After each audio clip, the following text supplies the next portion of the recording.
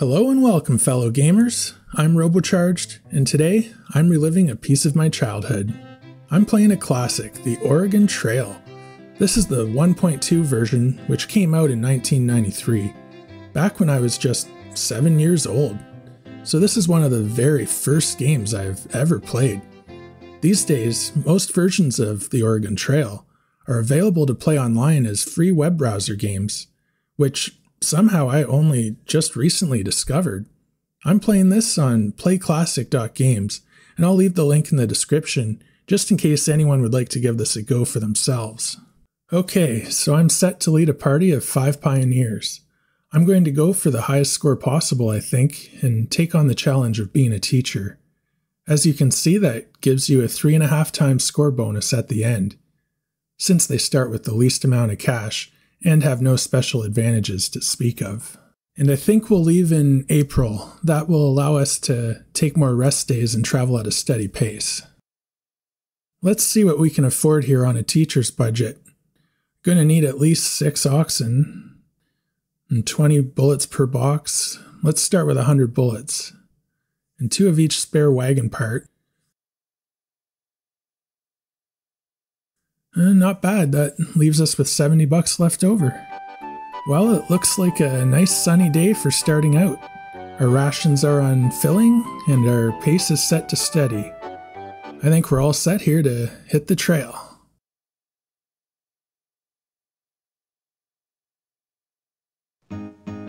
Here we go, that dreaded dun-dun-dun sound. It's never good news. Good thing we left early, as we've lost 4 days here already. I'm just trying to get in a hunt here if it will let me. Well, there we go. That didn't take long. The buffalo are plentiful at least to start here, it looks like. Oh wow, another 4 days? We've taken the wrong trail for 8 days worth of traveling already. And we're only just out of Independence. I just want to get to this first river crossing here. The thing about leaving early in the spring is that water levels at the first 2 crossings are usually pretty high. But at just over 4 feet here, that's not bad. I think we should be able to float the wagon across.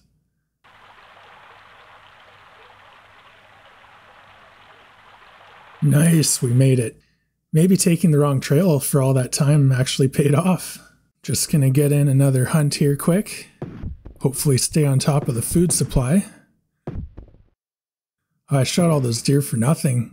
What? How am I missing? Come on. There we go. Yeah, all those deer were a waste. 1 buffalo's more than enough to carry right there. Now we're finally getting close to the next crossing, the Big Blue River. I think that anything over 3 feet deep you can't successfully ford. So I'm going to try to float the wagon across again. Yes, success. 2 for 2 on these. That's big to start out. Things are going smoothly now. We're making some good headway. Too smoothly, though. I'm sure any time now something is bound to happen. And of course, here it is. Wow, that's some fire. We lost literally all of our spare clothing and even nearly all of our food. I'm going to have to go hunting right away here after this stupid fog. Wow, 0 food now. This is urgent. Not much here to start. I just had to shoot a duck. As kids, we all like to waste bullets trying to shoot at them just for the challenge. Well, good thing we managed to bag another buffalo. We needed a good hunt here badly just to get some kind of food stored again. But now we're instantly losing some due to spoilage. We're nearly at the first fort, however. Oh no, poor Emily has cholera. That's not good. We're going to have to rest at the fort for a few days. And I definitely need to buy some more spare clothing to replace all the ones lost in that fire. Let's see, maybe we'll try 3 days of rest? We actually don't have enough food to keep resting. I'm going to need to buy some just for now, at least until I can get back on the trail and hunt again. Actually, on second thought, I'm just going to leave and hunt right away and then rest for a bit, I think, there. Emily is just going to have to tough it out for a little bit first. We're all actually declining in health already. We went from good to fair. Nice, another buffalo. I think I've shot one every single hunt so far, and without much waiting around either. They proved to be very useful for the pioneers traveling the trail. They would even use buffalo dung, or chips as they like to call them, to fuel their fires when they couldn't find enough firewood in the prairies. Apparently it burned even longer and didn't create an odor, but I'm not so sure if I can fully believe that. Well, after 5 days of resting, thankfully Emily has recovered. All her health has returned to good status now, except for Sarah. What I'd like to know is how she became exhausted during almost a week of straight rest.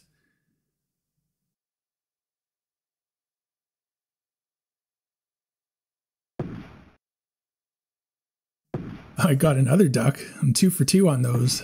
And then I can't even seem to hit another buffalo. Just got him before he got away. That was close. It's estimated that around 10% of the pioneers traveling the Oregon Trail died on the journey. That averages out to about 20 graves per mile. Oh good, Sarah's better now. We're all sitting at fair health here as we close in on Chimney Rock. Oh, and it just switched to good health. Diseases from contaminated water, wagon accidents, gun accidents, and drownings during river crossings accounted for the 4 most common causes of death. The trail claimed plenty of animals too. Oxen, horses, mules. So many died along the way that it was often difficult for wagon trains to find a place to camp that was free of their carcasses. I just want to check quickly here to make sure we don't have to buy anything. I don't think we'll see another fort for quite a while unless we go out of our way to hit Fort Bridger, and I don't want to have to do that for supplies.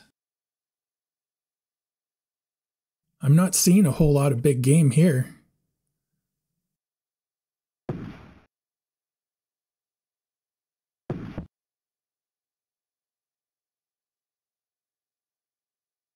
So far, I only managed the one pronghorn antelope.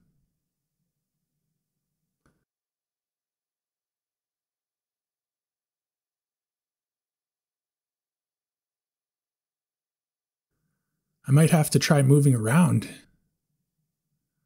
Uh-oh, did we finally run out of buffalo to hunt? I guess that's it for this excursion. Only 29 pounds of meat. That's not going to get it done. And now it looks like we've reached a stretch of desert. The nice green grass is all gone. This will likely be a tough stretch. And right away it starts off with Emily breaking her arm.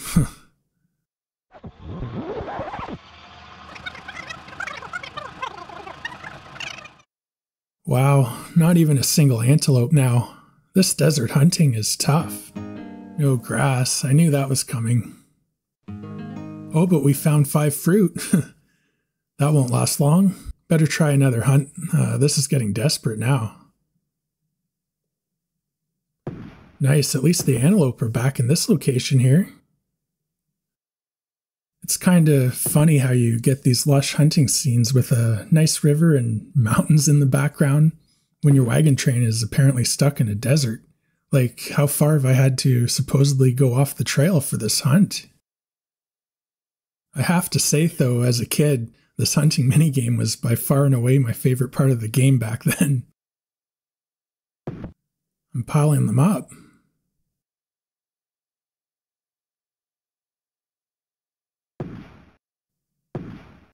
But I couldn't get that one.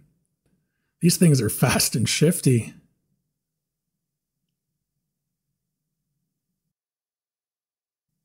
£85, that's it? I should have kept hunting. I thought 4 of them would equal out to more than that. I just want to push through this desert stretch as quickly as possible. You can't really afford to take extra days to rest when the oxen are starving. I need to try and get one more hunt in here before we reach Independence Rock. Nothing but rabbits and squirrels.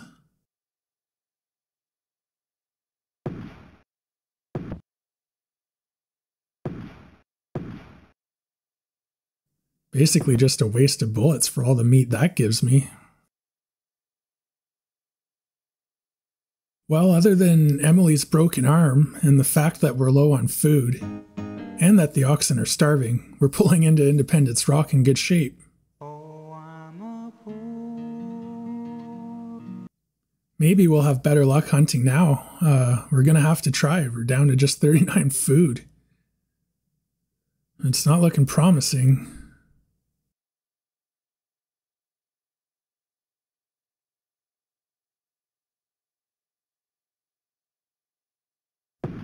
Oh, there we go. What a shot. I just got a quick look at that elk and hit it when I needed to badly. It's nice to finally see some big game again.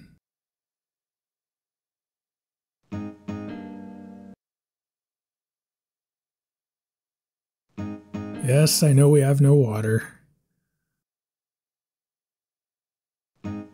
Oh, now it's bad water. That's better than nothing, I think. Man, we have to get out of this desert. We're really arriving at the South Pass here in rough shape. Everyone's in poor health now after that grueling stretch. I'm going to see if I can't trade someone for some food. Our party badly needs to rest here at this landmark. But we're low again and I can't hunt here.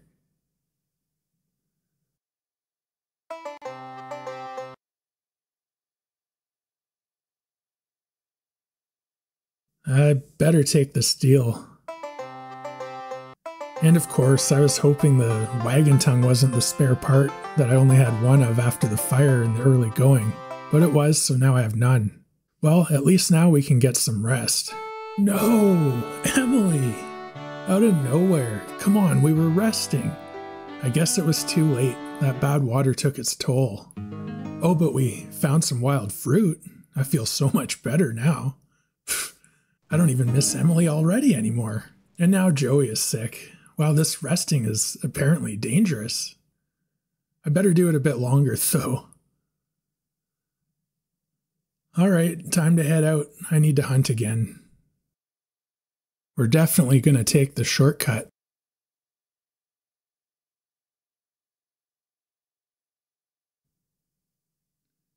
Good, there's deer here at least. It's been a while since I've seen any of those.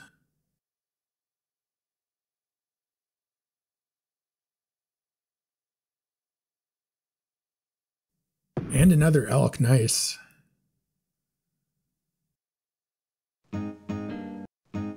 Poor Sarah must have went delirious with lack of water and wandered off and got lost.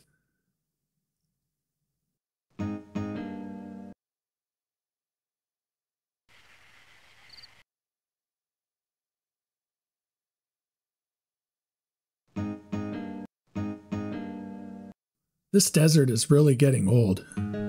Things are looking up though. Joey recovered and that's the Green River ahead. That must mean water in the end of the desert, I hope. We're all hovering at fair health now.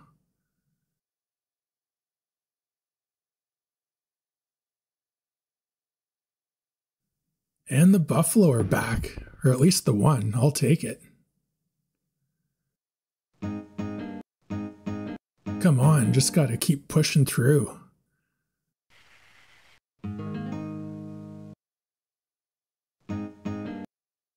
Uh-oh, our health has gone down to poor again. Now I kinda have to rest, at least briefly. Those days lost to fog and people getting lost, those are costly. I just want to get everyone out of here before they all die.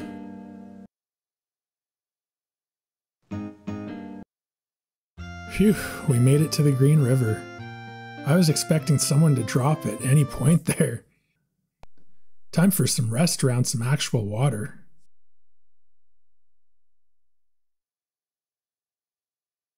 Now let's see about how we're going to cross here. Wow, it's 40 feet deep. I don't want to mess with this river, I don't think. This is what having some money left over is for. Let's take the ferry, it's worth it. That will give us 4 more days to rest too as we wait. Here we go. Good, we made it. It looks like we aren't out of the desert stretch yet.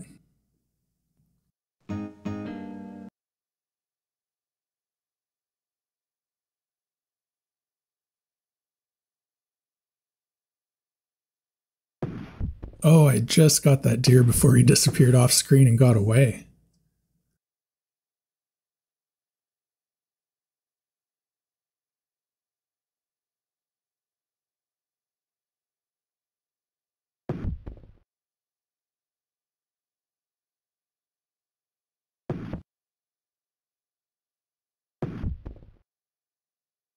Well, fortunately, that combination of the deer and an antelope were more than enough to reach the weight limit of what I can bring back.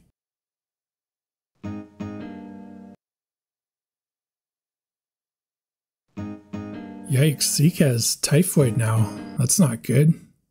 I guess I'm forced to rest a bit even though we have no water. There's no good option here.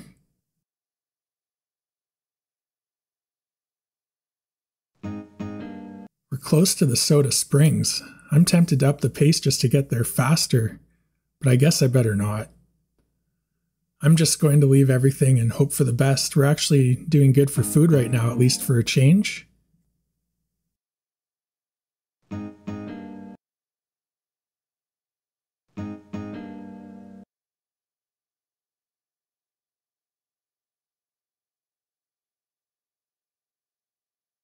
Good, we made it.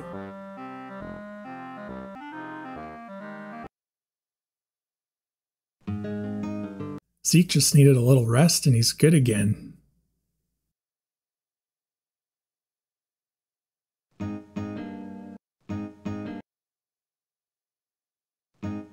Or not. Now he's exhausted.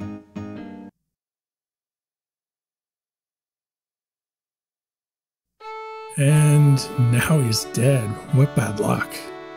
Geez, I guess it was only a matter of time. There wasn't much else I could do but to try and carry on and hope for the best, though. On a brighter note, the game is plentiful here. That was a little bit of overkill there, though, shooting a buffalo and an elk. We're just getting ravaged by illness now. I'm surprised we haven't lost any oxen yet, to be honest. Seems like they have been mostly without grass for a long time now. Well, we got our health back up from poor to fair, resting here at Fort Hall.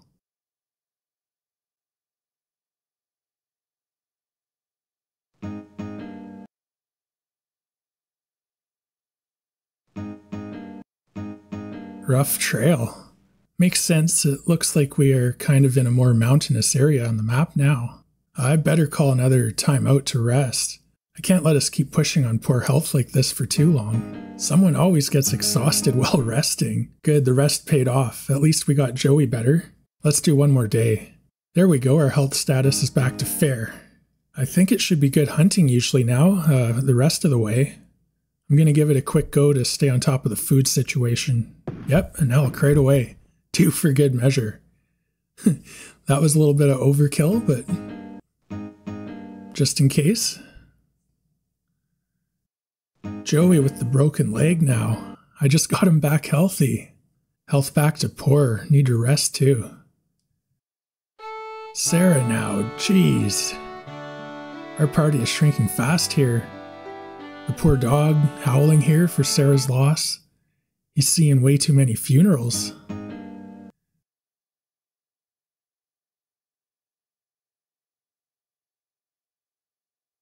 Who's even left now? Just me and broken leg Joey? Yep, yikes.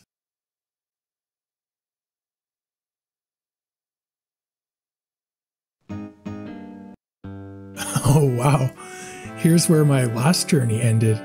I had played around before recording this to make sure it was the same version of the game I had played as a kid. And I was put in a party with 4 women, and they all died before I eventually did as well right here. We had rested a lot due to illness, and it was all in vain. It was actually November already when I died here during a snow blizzard. At least we're making better time on this run, but the survival rate isn't much better. Well, this is now uncharted territory for me, at least as an adult. Hopefully me and Joey can finish this alive.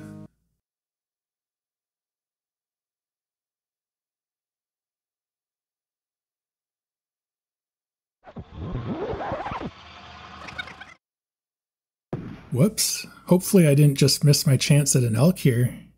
Okay, good. Here's another one. That's weird. I thought they were all over 200 pounds. Looks like I bagged a small one.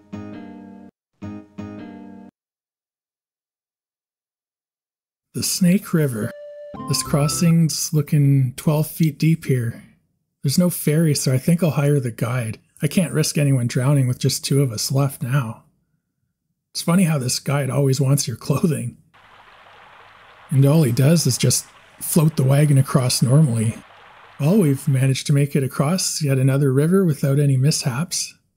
The Snake River made me think. I'm pretty sure no one has had a snake bite yet. Of course, I probably jinxed us now. No kidding, that's an impassable trail. Look at that cliff and waterfall. We just can't seem to maintain even fair health here. Time for another forced rest. Can't rest long though, it's almost October. The snow could start to be a dangerous possibility by the end of this journey.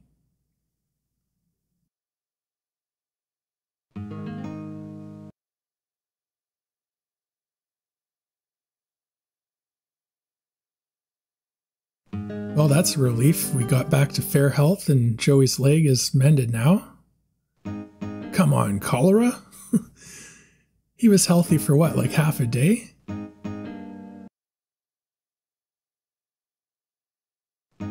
Okay, this Joey is becoming a burden. How did he possibly break his leg yet again already? This guy's made of glass. We'll rest here at this fort briefly. I think this is the last fort we'll see.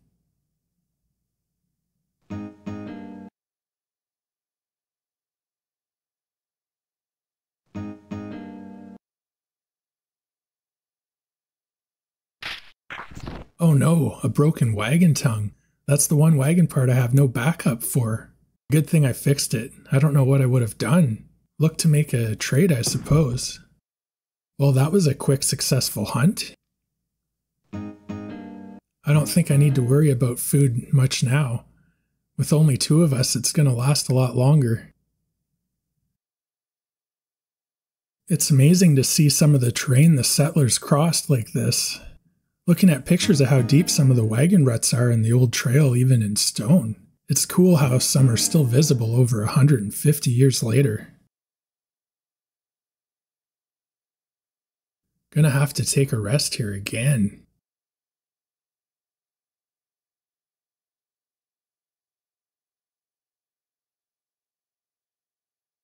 Alright, we're in the Blue Mountains. We're getting close. Can we survive the last leg of this journey?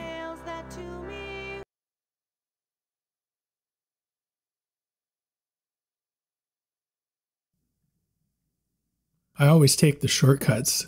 This is long enough of a grind without adding to the travel distance.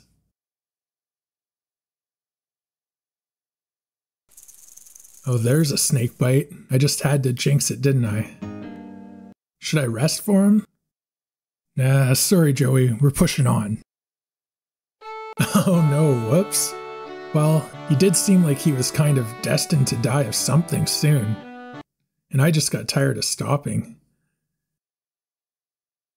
An ox got lost? I guess it's hard to keep track of them all by yourself. I'm so close. The Dells are in sight, and then I can raft down the river from there.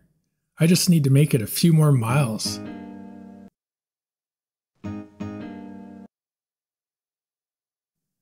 Made it. That's a no thanks to the toll road. It's time to Huckleberry Finn my way to the finish line. Here we go. I remember I used to be so nervous and actually found this part kind of hard when I was playing as a kid back in the day.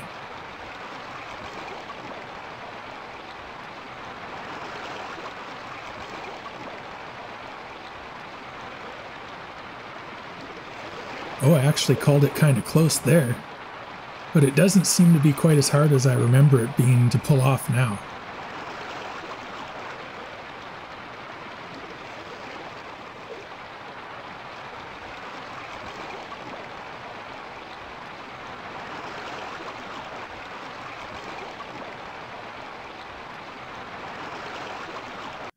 Success. Well, sort of. All my party members died, but I bravely pushed on to reach the end in their honor. It's what they would have wanted. What a beautiful valley. I wish they could be here to see it. Anyways, as I'm sure is the case with many gamers my age, traveling the virtual Oregon Trail is a fun trip down memory lane. It was a lot of fun making this video. I remember gathering around a single computer both with family and friends and taking turns competing to see who could get the highest score. Looking at my score, I didn't exactly set the bar high with this run. Feel free to come back and post your scores in the comments if you give this old game a try. And as always, thanks a lot for watching, and until next time, take care and happy trails.